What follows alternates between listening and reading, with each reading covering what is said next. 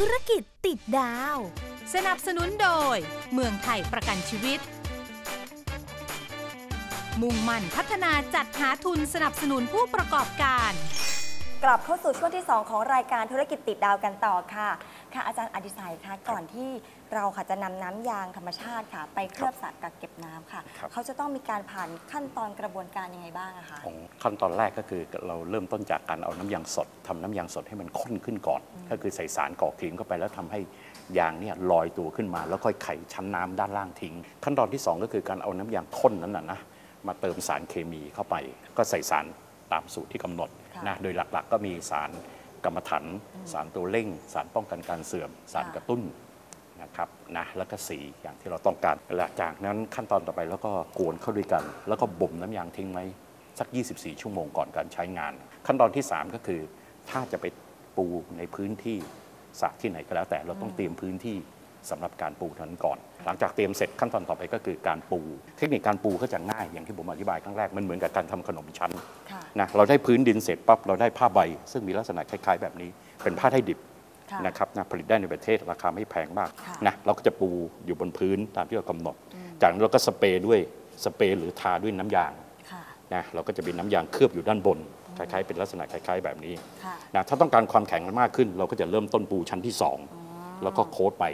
นะจำนวนชั้นดาบที่เราต้องการซึ่งจำนวนชั้นนี้ขึ้นอยู่กับความแข็งแรงที่เราต้องการจากนั้นเราปล่อยให้ยางกับผ้าใบนี้แข็งแรงปล่อยให้มันแห้งณอุณหภูมิห้องตามแดดตามปกติประมาณ 2-3 วันแล้วจากนั้นเราก็เริ่มต้นปล่อยน้ำเข้าก็จะเป็นการเสร็จขั้นตอนของการทำบ่อค่ะแล้วในปัจจุบันนี้ค่ะมีที่ไหนที่นำไปใช้ได้จริงแล้วบ้างคะเราเริ่มต้นทำตั้งแต่ปี 2552 นะฮะบ่อแรกก็คือที่องค์การสวนยางนาบอนนี่เป็นบ่อขนาดเล็กถัดมาในปี 2555 เราเริ่มปูบ่อที่2โดยความร่วมมือกับบริษัท US บ่อทองที่ชลบุรีถัดมา 2556 ก็จะเริ่มต้นทดลองใช้ตัวนี้สำหรับการเลี้ยงปลาซึ่งจะมีการปู4บ่อให้กับกลุ่มเกษตรกรที่อยู่ในจังหวัดปัตตานีที่บ้านบานาต่างๆสำหรับการเลี้ยงปลานะฮะแล้วก็ที่โรงเรียนอยู่ใกล้ๆในจังหวัดปัตตานีสำหรับการเลี้ยงปลาดุกสำหรับเป็นอาหารกลางวันในโรงเรียนที่โรงเรียนนาเยียที่จังหวัดอุบลราชธานีสำหรับการเลี้ยงบ่อปลาดุกสำหรับเป็นอาหารโรงเรียนด้วยซึ่งประสบความสำเร็จค่อนข้างโอเคนั่นแปลว่าเทคโนโลยีสามารถใช้สำหรับการเลี้ยงสัตว์น้ำได้ด้วยถัดมาก็ปี 2557 นะครับนะเราเริ่มต้นมีการบ่อปูที่ขนาดใหญ่ขึ้นเพื่อการเก็บน้ำให้ใช้ที่เกาะบูโหลนที่จังหวัดสตูลด้วยความร่วมมือการช่วยเหลือของมูลนิธิชัยพัฒนาแล้วก็ปีล่าสุดก็คือต้นปี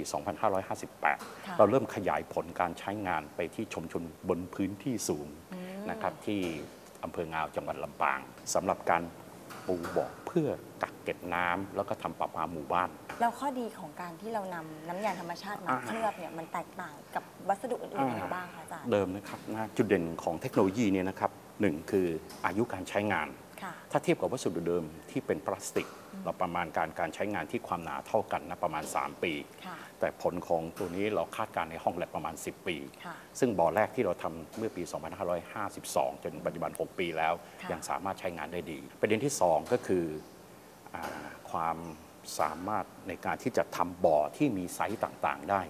นะเป็นบ่อที่เป็นแบบที่เราเรียกว่ามีความรูปทรงที่หลากหลายมันเหมาะสำหรับการพื้นที่ที่มีพื้นที่จำกัดต่างๆเช่นตามแนวไหล่เขาต่างๆจุดเด่นที่3คือความแข็งแรงเราสามารถเสริมความแข็งแรงให้เหมาะกับแต่ละพื้นที่โดยการเพิ่มจำนวนของชั้นผ้าขึ้นไปนะตรงไหนที่ก่อนเสริมเป็นแข็งแรงเป็นพิเศษเช่นตรงไหนที่มีแรงกระแทกของน้ำมากๆเราก็เพิ่มจำนวนชั้นผ้าให้ตรงตำแหน่งนั้นให้มากขึ้นเราก็จะมีความแข็งแรงที่มากขึ้นแล้วนอกจากเรานำตัวสระกักเก็บน้ำมันที่เคลือบด้วยน้ำยางธรรมชาติค่ะไปใช้ในเชิงพาณิชย์แล้วยังมีเชิงอื่นๆอีกไหมคะที่เรานำไปใช้จริงๆโดยหลักแล้วการทำเพื่อการเกษตรเป็นบ่อกักเก็บน้ำหรือบ่ออะไรก็แล้วแต่นี้มันก็เป็นเชิงพาณิชย์ส่วนหนึ่งเป็นเชิงสาธารณประโยชน์ส่วนหนึ่งด้วยนะครับนะผมเข้าใจว่านอกเหนือจากนี้ก็จะเป็นเรื่องของเชิงสาธารณประโยชน์สำหรับการตั้งเป็นนโยบายของภาครัฐเพื่อจะแก้ปัญหาเรื่องของการขาดแคลนของน้ำการบริหารจัดการน้ำผมก็จะว่านอกเหนือจากนั้นมันยังสามารถขยายผลนะไปใช้งานในรูปแบบอื่นเช่นเป็นยางกันซึมสำหรับหลังคาหรือการกันซึมสำหรับพวกพื้นต่างๆแล้วก็การใช้เพื่อการเป็นผ้ากันซึมในบ่อเก็บขยะ ป้องกันไม่ให้ของเหลวที่อยู่ข้างในซึมออกข้างนอกและเป็นการใช้งานแบบลืมฝังลืมอันนี้ก็จะเป็นงานอีกแบบหนึ่งที่น่าจะสามารถเอาไปใช้งานได้เรียกได้ว่าเป็นเทคโนโลยีที่สามารถนำไปต่อยอดได้มากมายหลายรูปแบบจากน้ำยางพาราธรรมชาติใช่ครับค่ะและในวันนี้นะคะฟ้าก็ต้องขอบพระคุณอาจารย์อดิศัยมากค่ะที่มาให้ข้อมูลกับเราในวันนี้นะคะขอบพระคุณค่ะครับยินดีครับสวัสดีครับค่ะคุณผู้ชมคะปัจจุบันนี้ค่ะปัญหาวิกฤตภัยแล้งนะคะก็ถือว่าเป็นปัญหาระดับประเทศค่ะที่หลายภาคส่วนนะคะร่วมกันหาทางแก้ไขค่ะและฟ้าก็เชื่อนะคะว่าเทคโนโลยีการเคลือบสารกักเก็บน้ำด้วยน้ำยางธรรมชาติอันนี้นะคะจะมาเป็นอีกหนึ่งทางเลือกให้กับชุมชนหรือว่าภาคการเกษตรให้นำไปใช้เพื่อกักเก็บน้ำได้ในอนาคตค่ะทางรายการขอติดดาวให้กับโครงการเทคโนโลยีเคลือบสระกักเก็บน้ำด้วยน้ำยางธรรมชาติงานวิจัยที่เข้ามาช่วยให้เกษตรกรมีสระกักเก็บน้ำไว้ใช้ได้เองตลอดปีคุณภาพดีประหยัดและเป็นการใช้วัสดุในท้อง